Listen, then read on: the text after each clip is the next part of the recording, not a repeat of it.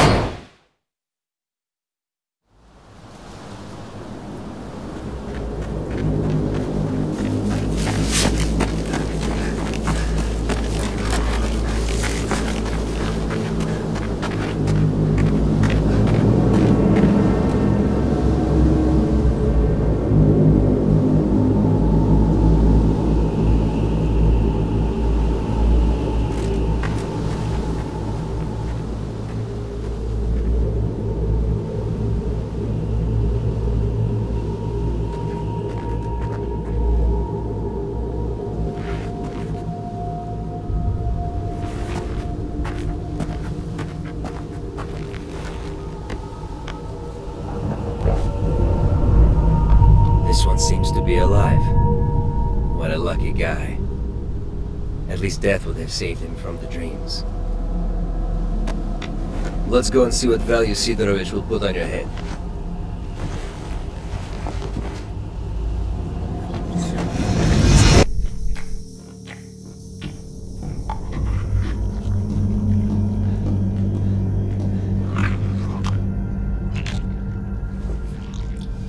What have you got?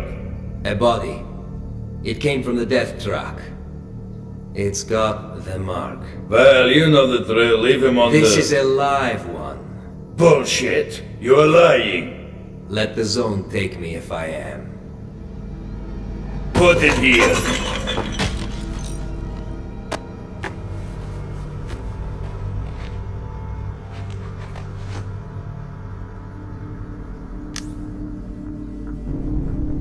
I think, for this one, I can give you.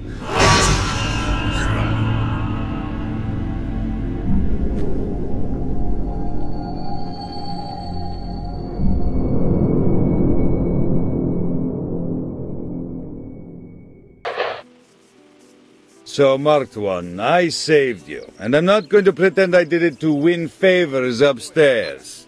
You do some jobs for me, and we're even. Besides, keeping you busy might be a good way to deal with your amnesia. And I'll see what I can find out about your problem. I don't give a shit why you want to find this Strelec guy. I mind my own business. If you want to kill him, well, you must have your reason. What are you standing there for? Come closer. I don't bite. The choice is yours. Either I brainwash you like I usually do with all the rookies, or I treat you like a real stalker and I give you a mission straight away. This is your personal PDA. This useful device will help you survive in the zone. And if you do die, others will know where and how. Just kidding. Here, let me remind you how to use it. Your tasks can be found in the first section of the... Most tasks have buttons which allow you to access additional information on the task. Remember, each new task is automatically shown on your minimap. Moving on. The second section on the PDA is the map. Buttons above the map allow you to zoom in and out. You can also center the map on yourself, and I'm sure you'll work it out. It's not very complicated. The PDA also has a contact section. The contact section contains a list of stalkers within 50 meters of you.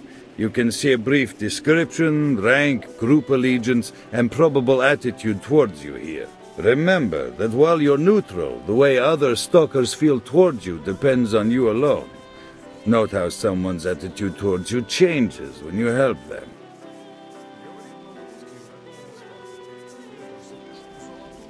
Be careful if enemies are around. They're marked red on the visor. Friends are green and neutrals are yellow. Oh, and PDAs of dead stalkers are grey. Helps if you're into looting corpses. What else? Oh yeah, there's a diary too. Well, what is there to say about it? All the information you need is noted in your journal. And news too. Even what I am telling you right now can be found in this section. Then there's a rating section.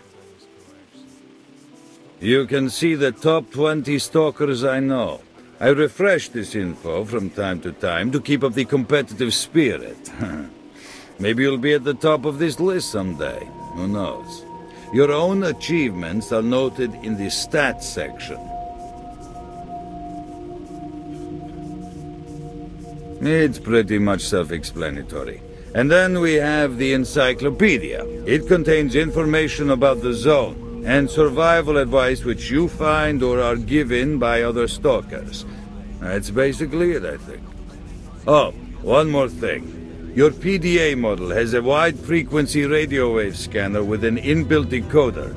Its radius of operation is about 400 meters, so you can even intercept military comms. Mine has a working radius of 30 kilometers, so I can always get in touch with you. I'll give you the tasks and the latest news. Initially, I'll give you advice, too. So, is everything clear, or should I repeat? Got a job for you, Marked One. I want you to find a stalker called Nimble. He was carrying some very important information. He disappeared somewhere near the bridge. Find him. Dead or alive, I don't care. I need the flash drive with the info. Visit Wolf from the local camp and ask him. He certainly knows where that guy can be.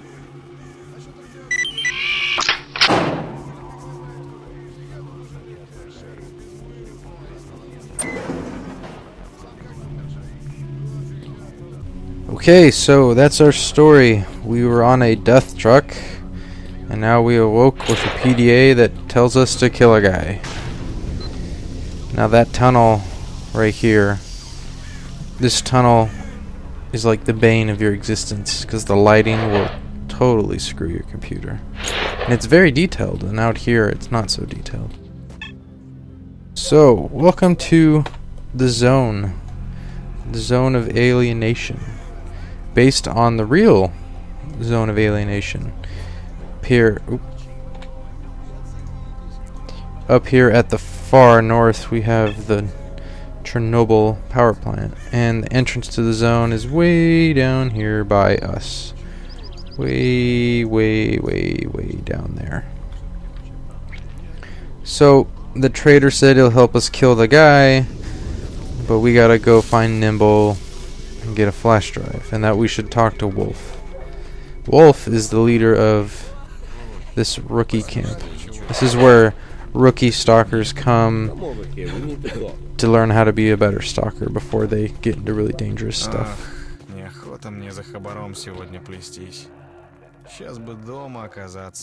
So I tell him I need to see Nimble, and he was attacked by bandits, and we're gonna go rescue him, and that why do I need to help him rescue, and then but we're gonna do it anyway. Guys, I'm sending someone your way, so wing it. You may attack if necessary. Over. Alright, Wolf, send him in. As long as he stays out of the way. Out. На днях к долгу заходил на огонек. Ну и остался должен. If you want, you can pause that and read it, but basically he says we're just gonna go rescue Nimble. So I've got my gun finally. Okay, people don't like it. Оружие убрал. You know, when you point guns at them. Ты ствол-то убери. Before we go over to Nimble, we're gonna find a little secret. If you crouch your way, this is a little tricky because this isn't a very wide ledge, but if you crouch your way over to the roof here. And you do a sprint and a jump. You get on this roof. And from here, there's a little box. And you stab the box. In it we find a merc suit. Now, armor in this game comes in the form of suits. And when your suit runs out of suit health, it breaks and you gotta buy a new one or find a new one. So this merc suit gives us a bunch of resistance to just about everything. Explosion damage, chemical burns, rupture, impact, which is essentially bullets. Radiation, very good, very good. Notice that even though my character model has a guy in a blue suit, his arms that we see in first person don't change. It always stays like that. So we're playing the vanilla version of Stalker. That means no mods installed, and you'll see that the game has its glitches. You can mod the game to do a lot of different things, like get a car or have to sleep or eat food on a regular basis, but we're just going to play the released version. So we come over here and there's a dead stalker, and we're going to take his health pack. And nearby is a half-dead stalker. Take the med kit off the stiff. I can't crawl that far. So we give him the health pack. He'll take you, Mark one. We're okay, you know that? I'll be sure to tell everyone at the camp that you helped me out. So you notice that he's got a green reticle now. He's my friend. But this guy is not really going to help us much. That's a military helicopter. The military patrols the borders of the zone, and they kill stalkers on sight. Although sometimes they do deals with them to get artifacts. So here's our first mutant. It's a mutant dog. These things are blind. So you can stab them, you can shoot them. We're going to run back. Run over here and we'll pick up a can of soda. So you can eat food to bring your health up. Or use health packs, which is the better way. So up ahead here is Wolf's crew. We're gonna go save Nimble. Pipe down, man. Let me fill you in. How many bandits? 7 or 8 bandits. Some by the gate and some more inside. Alright, let's do Men, this. Wolf here sent us some support along with the order to attack. Time to move on and be heroes. Okay, ready? Let's go.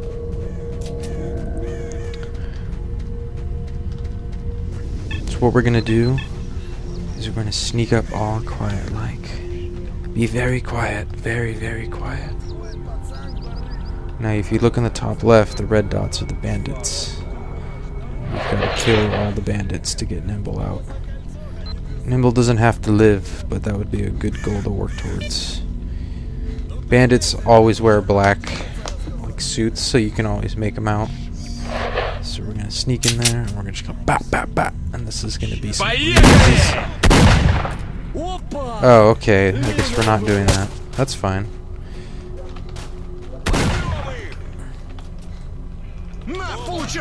This pistol I have sucks, but if you get real close and you can pull off a headshot, it's no big deal. I find aiming without the iron sights is easier. The iron sights on this gun are just, I don't know, it's shit. Except it worked there. Sometimes I do it out of habit, just from playing other video games. Oh, I'm getting shot out everywhere. So, a big part of this game is looting people. So we're going to take this guy's bread, and his bandage, and his bullets, and his shotgun bullets. And I'm getting shot at.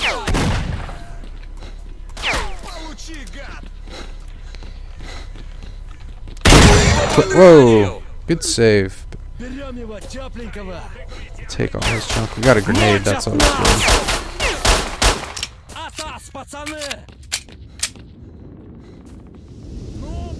Лови пулю, гад!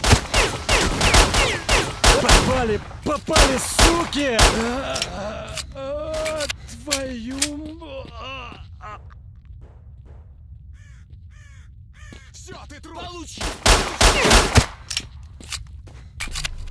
One of these guys has a shotgun, and you can get a shotgun and kill everybody with it. It's like a double barrel, like small, short, or I should say short barrel.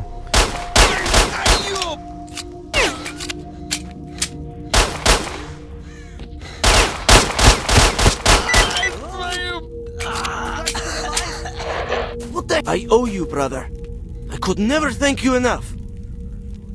Wolf, factory cleared. Returning to starting position. I don't know how to thank you. Well, how about you give me that flash drive? And he tells me he hid the flash drive, and he also gave me a location of a stash. That's right, a stash. Now, when you loot bodies, sometimes that happens. In the bottom left, you'll see information about a stash. Da-da-da-da-da. So we bring up your PDA, and stashes will be purple. Purple in color, or they'll be circles like this. And at these locations, here's another one, will be like a bag, and you open the bag and there'll be items. Most of the time they're preset, other times it'll be random junk, but the bag will only have items if you have the stash location. For example, you couldn't go to a stash that you already knew about and you know, take the items. It won't be there if you do it like that. Let's see, I don't think I looted this guy. No. So we got another stash. We might do some stashes, but it's kind of boring, so you probably won't see a lot of it. So we got the flash drive, and we'll head on back to the rookie town. So we've made it to the rookie town, and let's let Wolf know a job well done. You guys and I made it A-okay at the car park, and he gives us a jellyfish. He gave us a fish? No, he's talking about an artifact. This is an artifact right here. Artifacts are items produced by the zone. The zone, now covered in anomalies, produces these items that give you special powers. And I wanted to get away from that guy talking. A jellyfish will give you +5 to your rad, and +2% to your bulletproof, essentially your bullet resistance. But since it gives you 5 radiation, this thing will just slowly poison you, and you're gonna need another artifact to offset it. Since we don't have it, we'll probably just sell it for money. 2% on your bullets, not gonna do a whole lot anyway. I got your flash drive. Where's the flash drive with the info? Here it is. Listen, marked one. I've done some thinking, and here's what I'd like to offer. Generally speaking, what you really need is to find Strelok, right? Yep. Anyway, here's the thing about Strelok.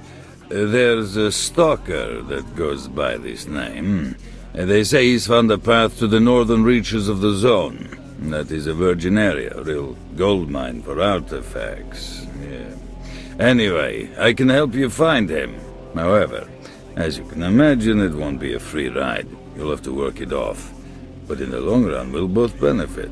You're going to waste that Strelok fella and find out what happened to you, and I'll find... well, I mean, I'll get my share of our mutual profit. So what do you say? Deal? Okay. Alright, listen. You mean business, I can see that. And I mean, we need guys like you. We're doing sort of an investigation with some other traders. We want to open up a path to the north, to the center of the zone. And near the center, something or someone is trying to hamper our progress. How the heck this Strelok managed to sneak through, I don't know. You see, there's this one area where your brain starts boiling. An eerie place. Anyway, to cut a long story short, a couple of guys have been spying on those grunts for me, not far from here. Apparently the ones at the Agroprom Research Institute have dug up something major. I'm positive it has something to do with the center of the zone. Anyway, whatever they've dug up, it's secured somewhere on the 3rd floor of the Institute. And we really need this stuff. You know what I mean? Once you have the briefcase, don't bring it here. take it straight to the barman. He runs the STALKER bar at 100 rads. I'll upload the coordinates and all the data you need to your PDA. Clear. You'll need to go north through the garbage, then turn west. You'll end up at the Agroprom Research Institute after a few kilometers. And be careful, the radiation level is way too high at the garbage. So I suggest you invest in some anti-rad. Or some vodka. Well, good luck. Okay, next time we'll do some side quests. And we'll get a stash maybe, and then we'll head up to the Research Institute. So stick around for more exploration in the zone.